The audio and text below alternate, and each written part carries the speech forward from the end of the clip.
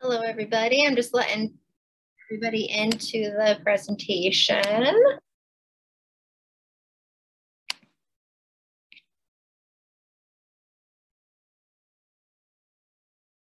It's like I could see it. All right. Well, I'm going to let you guys get started, and then if anyone else joins in, I'll let them in. So I am going to turn it over to Kyle and Josh Chen. They are going to be presenting their capstone project for this year on animating Operation Torch using stop motion to tell history. Take it away. So I'm Kyle. And I'm Joshua, and we would like to thank you for coming to our capstone presentation. Our capstone project is a short stop-motion animation film depicting the events of a World War II event known as Operation Torch.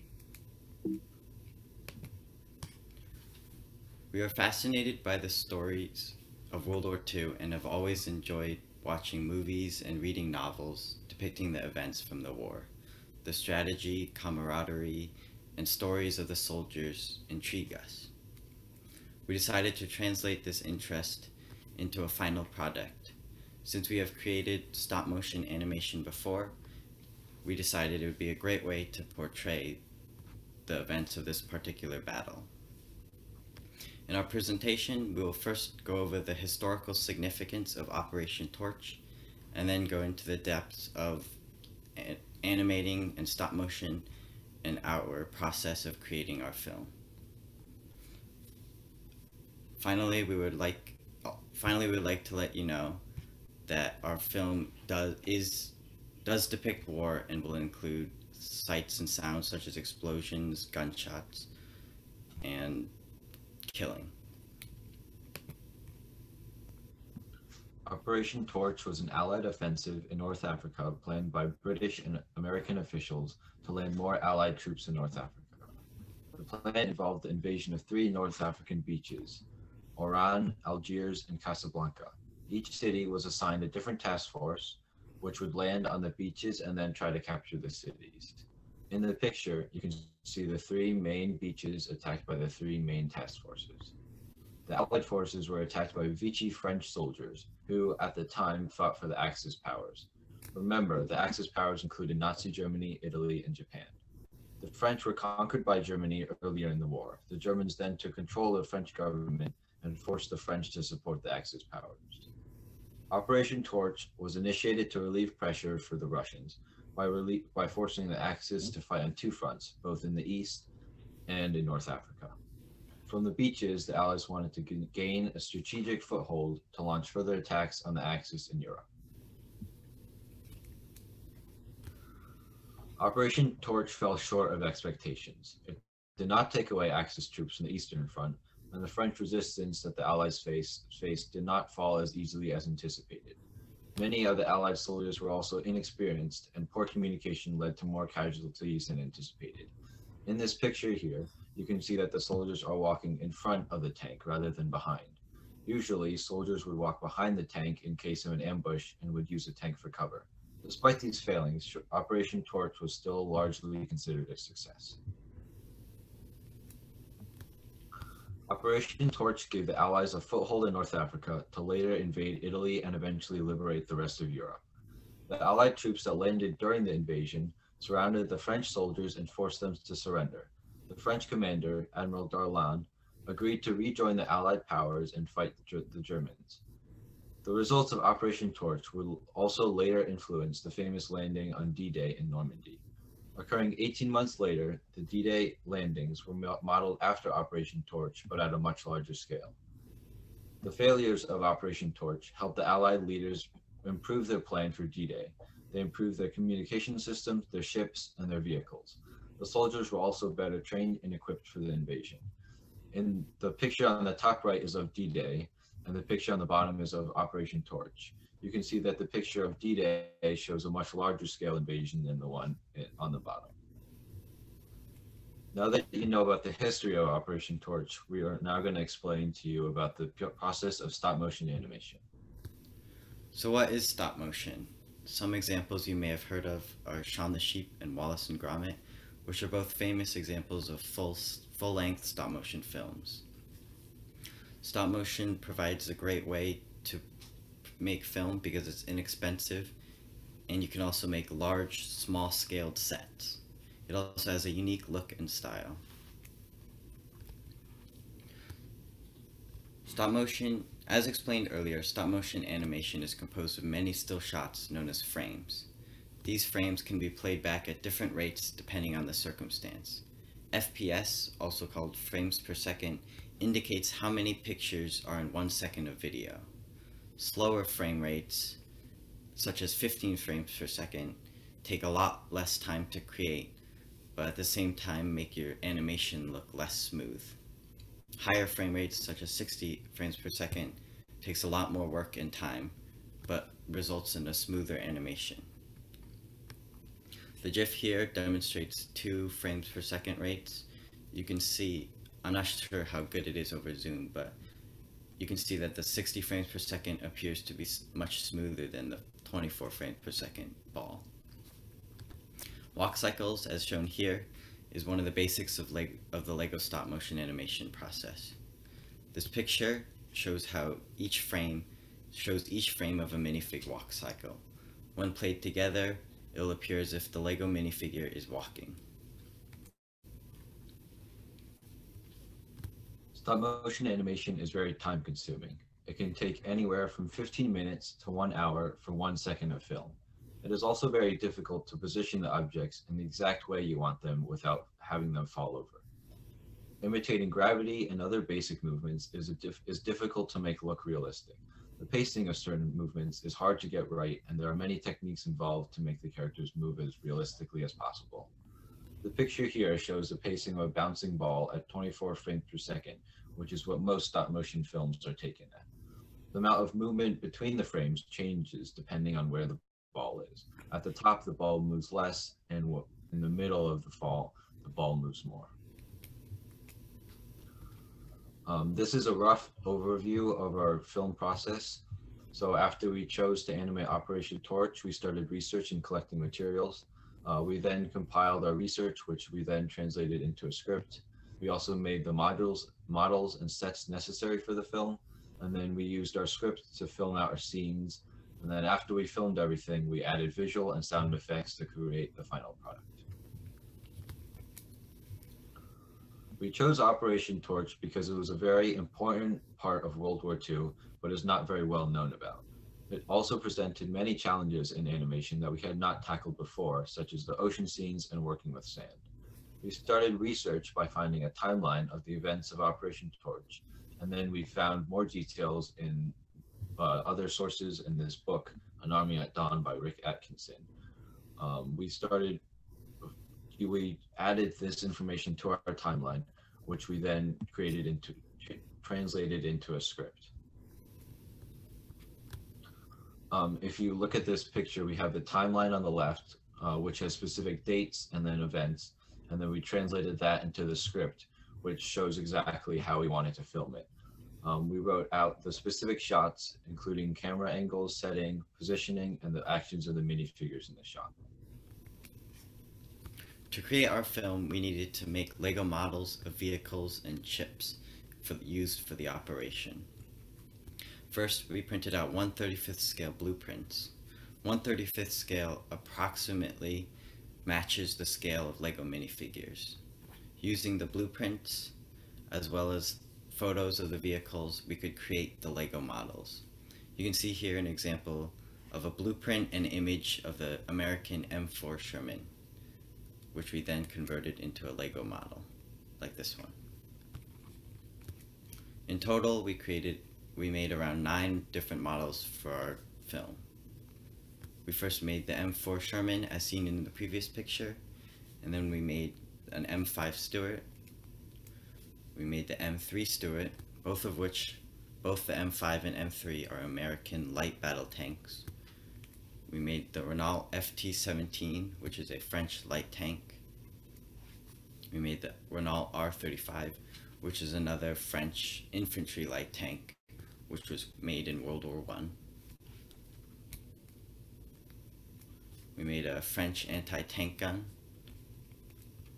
a large-scale USS Massachusetts, which is an Allied battleship, and then another smaller scale USS Massachusetts.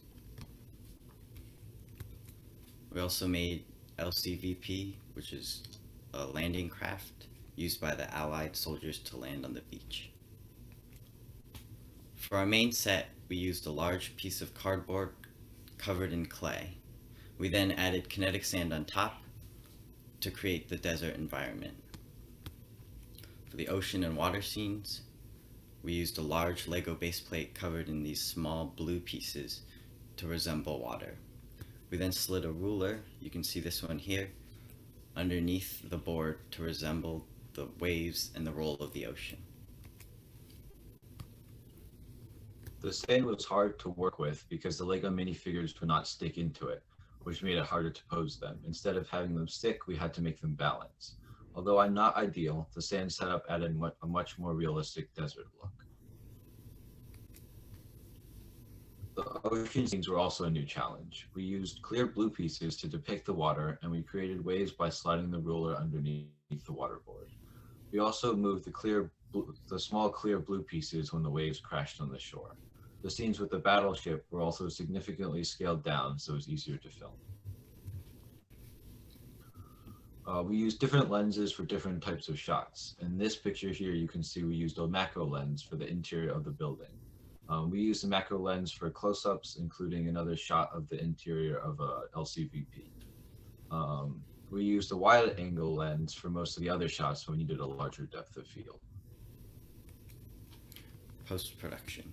Once we complete the filming process, our footage then needs to have added visual effects, such as explosions and muzzle flashes.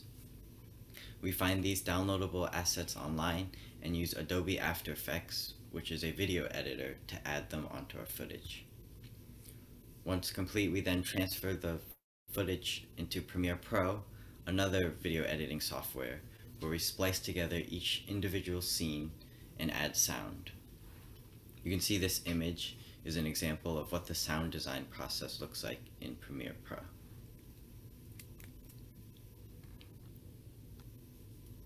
Before we show you our film, we want to give you an overview of what the film depicts.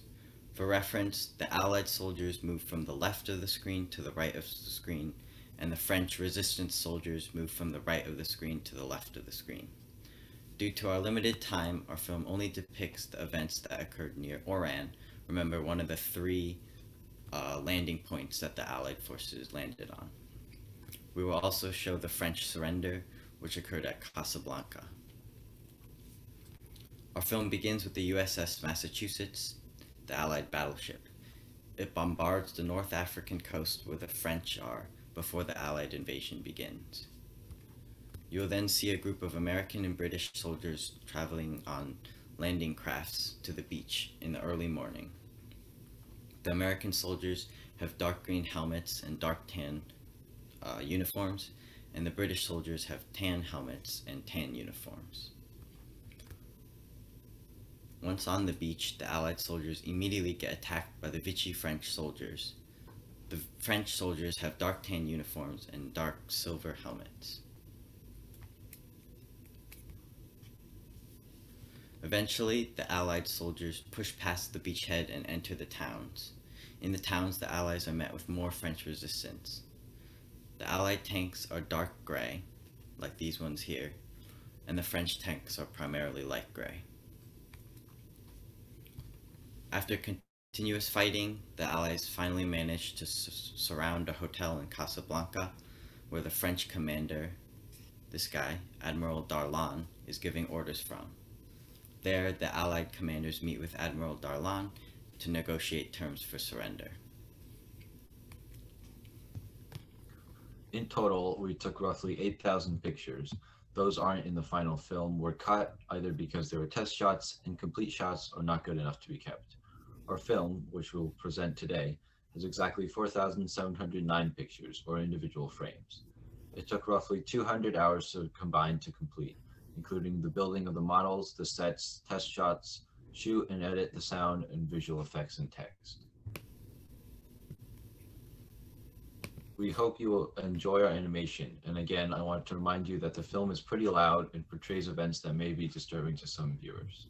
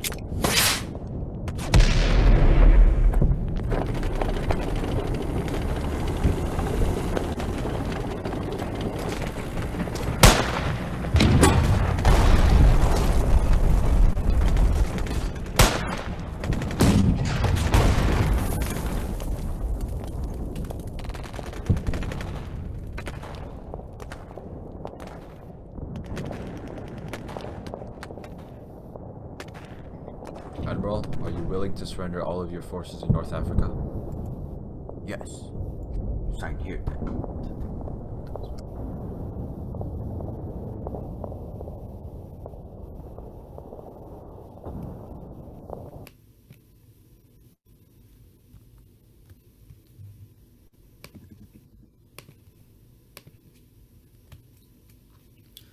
Finally, we would like to thank our mentor, Alex Mushy. I think unfortunately he couldn't come today because he had something, but he was a big help in guidance in cinematography. And then we would also like to thank Mr. Schneider and Mrs. McDonald for keeping us on track to finishing our presentation and giving us helpful feedback on how our presentation should look.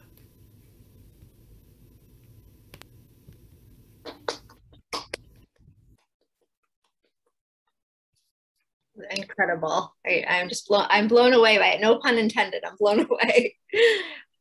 Really, just really, really impressive.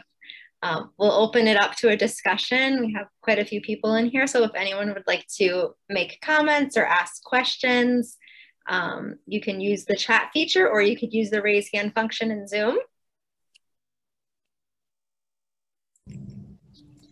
I'll start. I just want to say to both of you how incredibly impressed I am for taking us through a very extensive process that required an immense amount of dedication on your end to showing us an end product. And I know that when we take a look at these kind of films, we equate minutes, right? Like the short time into it being perhaps not that big. But when you go through the amount of stills that you had to put together to get to this point, gentlemen, I am so incredibly impressed. So my question is not actually a technical question, but I am taken aback by how you really, even to a T, got the architectural landscape right with your design in terms of what it was going to look like there, being there in that moment in time. This is clearly something that you both have a passion for. What will you continue to do with this talent that you have? I think we've done 2 other projects sort of similar to this before, and I think we're going to continue doing similar things, looking at other battles and portraying them in a similar way. We might add different other film or other types of shots, so like stuff with planes or more miniatures. And I think we'll probably just put it on YouTube and just see where it goes from there. I don't think we have that many other plans apart from that. Well, I would love to learn under your guidance. Let me tell you, this was just absolutely fabulous on so many accounts. And gentlemen, I'm impressed. And I'm a committed viewer to what you have to put together. So thank you so much for that. Yeah, and I just want to echo some of Mr. Buno's comments, and absolutely. And as a counselor, I'm kind of like running through all of the different careers that tailor to your project and what you did. I mean, in terms of the art behind it, the film, the cinematography, the engineering software that you used, social studies. I mean, talk about multidisciplinary. You nailed it. So I can't imagine. I mean, when you said 200 hours, I'm sure it was even more than that, because 8,000 pictures that you had to spend time. And it's just, I mean, this could be a movie. Really, I'm just so impressed, and just so professionally done too. Really, really well done. Anyone else? Questions, comments from the audience? Yes, Helga? It'll be me, Chris. Hey guys, I have one question. Well, actually, I have lots of questions, but I'm just going to ask you one today. Given your financial constraints and your time constraints, is there anything you wish you had done differently or you could have added to the film? I think mainly we were a little bit rushed, so some of the scenes could have been a little bit more flawless. Also, the battle, we mainly did an abridged version, so only kept in key events that happened. So as it was pretty short, and some of the scenes were kind of quick.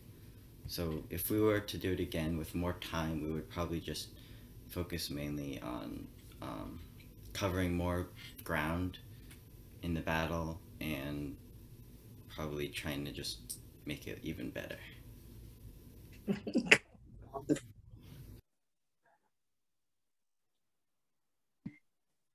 Good answer. And I just want to read through some of the comments in the chat from an email area 00. Wow, guys, super awesome. Love the sound effects and visual landscape. A++. From Paul Arison, amazing work and great presentation, Kyle and Joshua. This is from Paul, Jenny, Eli, and Haley. And then from Cam Dargy, I'm probably saying it wrong, sorry. So talented. Thank you for sharing this amazing project. Yes. So I'm Jeannie. I actually have a question. How did you come up with the waves to think of using those pieces for the water? That was very, and then using the ruler, I think that was very ingenious. So we used the buttons. We have done a couple other just mocks, so like just models basically using those buttons. And then it was actually our dad's idea to do the waves. He suggested, you know, sliding a piece of paper or something underneath. And we tried it and it looked good, so we decided to keep it, and I think it turned out pretty well.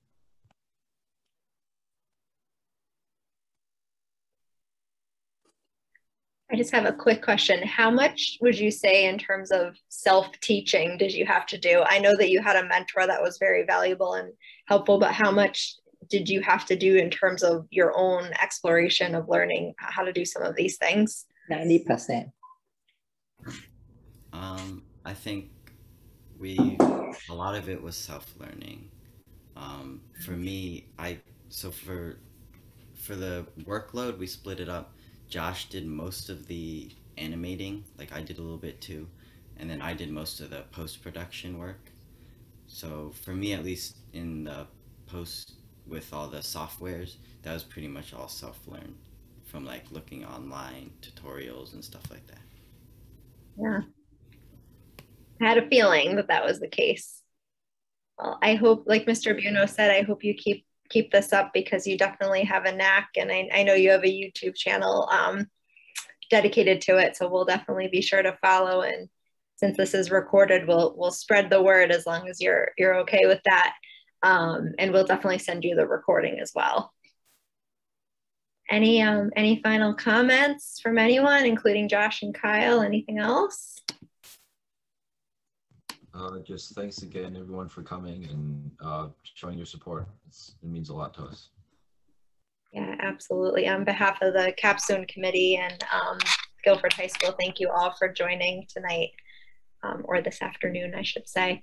And I think we're going to close it up at this point, and everyone have a good afternoon and happy summer, and really well done, Josh and Kyle. Nice job. Thank you. All right. Bye, everybody.